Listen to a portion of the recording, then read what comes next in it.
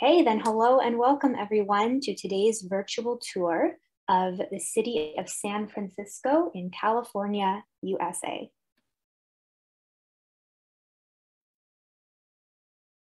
Today we will be going over the history of San Francisco, the geography, the weather, special sites to visit, and cultural aspects such as food, festivals, and fun facts. For a brief history of San Francisco, the first inhabitants of the city were the Yilamu tribe. The city resides on the ancestral lands of the Mewekma, Ohlone and Ramaytush Indigenous peoples. By the 16th century, the first Westerners came to the bay as part of the Portola expedition. 7 years later, Juan Bautista de Anza marched north from San Diego with a settlement party to establish a Spanish mission and presidio. In 1848, when the first gold was found at Sutter's Fort, San Francisco became the central area for the gold rush. In the 1930s, the city and the surrounding communities experienced large growth with the construction of the iconic Golden Gate Bridge, which is what San Francisco is probably best known for. Geography. San Francisco is the fourth most populous city in the American state of California. It is on a peninsula by the Pacific Ocean, the San Francisco Bay, and the Golden Gate Strait. The region is notorious for being very hilly in various areas and flat in others. The San Andreas Fault is offshore to the west of the peninsula, and the west side of the peninsula is mostly sand dunes, whereas the east side is more marshy.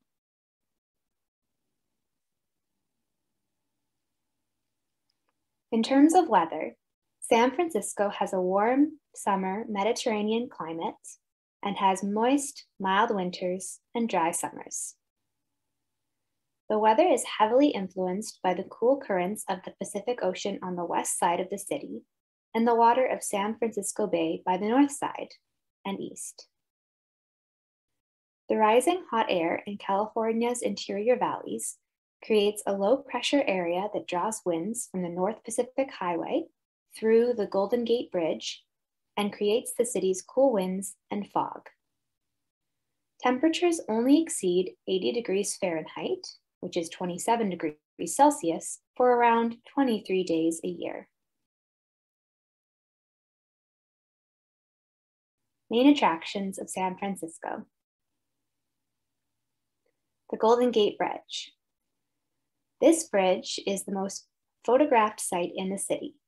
Its strong orange color is surrounded by blue water and it occasionally peeks out of the clouds. It was opened on May 28, 1937 and took 4 years to build. Many locals enjoy biking across the bridge to the town of Sausalito. Golden Gate Park. Near the bridge, the Golden Gate Park contains many gardens and museums and is one of the most beautiful and expansive green spaces in the city. The park has many walking trails, cycling paths, and more than 5,000 different types of plants and trees. There are also many lakes, bridle paths, and a buffalo paddock. Some attractions inside the park include the De Young Museum, the Steinhardt Aquarium, and the Japanese Tea Garden.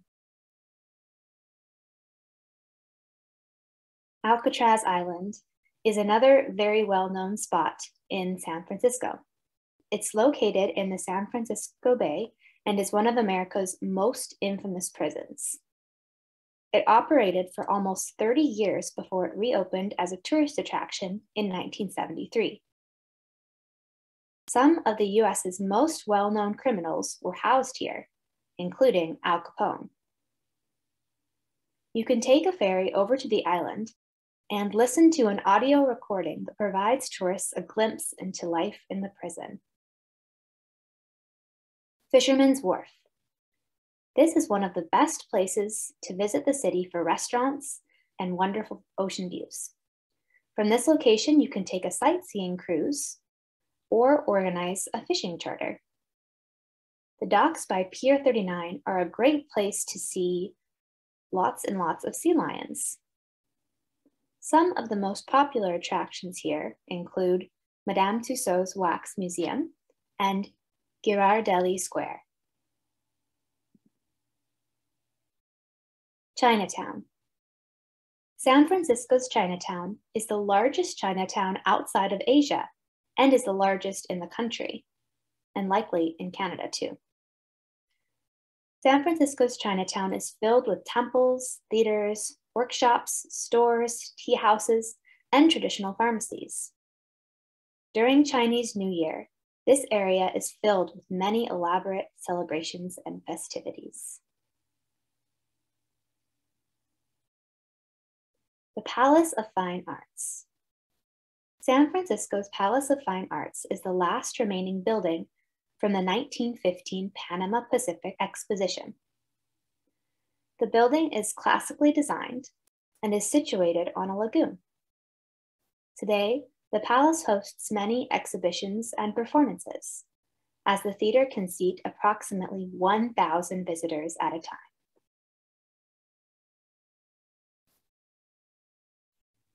Riding the cable cars. In 1873, cable cars were introduced to the city as a means of helping the locals travel through the many hills throughout. The Powell Mason and Powell Hyde routes are the most scenic, if you'd like to take them for views of the city. But the cable cars can also get visitors to Fisherman's Wharf, Girardelli Square, the Ferry Building, and many other sites. Tickets can be bought on board the cable car, or visitors can buy a pass if they will be sightseeing for multiple days for a reduced price. Twin Peaks. These two mountain peaks are uninhabited hills more than 900 feet high. Those who are looking to embrace some nature in the city can take a hike by the trails over the north and south peaks. The Twin Peaks are the only hills in the city that have not been built on, and they remain in their original condition. Even on hot days, visitors can go up to the peaks to feel the cool breeze from the Pacific. High tea at a historic hotel. There are a great number of historic hotels in San Francisco. The Fairmont was opened in 1907 and is a great place to have high tea at this Victorian building. It offers afternoon tea on Saturdays and Sundays, which typically includes a variety of different traditional teas and pastries and little sandwiches. The Ritz-Carlton is another popular hotel for high tea, and one can enjoy their meal while looking out at the spectacular city views. The Palace Hotel is another that was built in 1875 and offers a traditional afternoon tea service with complete fine china, silver, specialty sandwiches, and scones. Now we will talk a little bit about the San Francisco culture, including food, festivals, and fun facts. Anchor Steam Beer. America's first craft brewery was established in this location in 1896. Today, visitors are allowed to tour the facility and taste the iconic San Francisco beer. The beer was traditionally made in the cool climate of the city's rooftops in lieu of ice to cool the wort. Sourdough bread from Bowden Sourdough. The Bowden factory makes some of the best bread bowls with chowder inside. The original San Francisco sourdough, which is the name that Bowden calls itself, is the longest operating business in the entire city. The main factory is located on Fisherman's Wharf, and it sells not only bread bowls, but also animal-shaped bowls. And we can see over to the right here, a couple of bread bowls shaped as turtles. Another place you can eat at Fisherman's Wharf is at one of the many different seafood joints. Fisherman's Wharf was the working palace of many Italian and Chinese immigrants and is now the site of seafood paradise. An Italian-American seafood stew called cioppino was invented in San Francisco in an attempt to use up leftover stew. It is now a famous delicacy. The city is also famous for Dungeness crab during the winter season.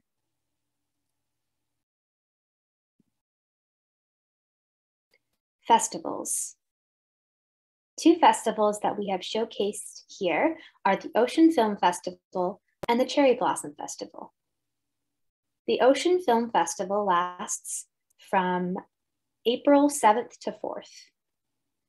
There are more than 50 works that pertain to the great oceans. There are many pieces about the ocean's ecosystem, including the various plants and animals. The Cherry Blossom Festival is a 2-weekend-long celebration every spring in San Francisco's Japantown. Many visitors listen to traditional Japanese music and sample local foods from the neighborhood.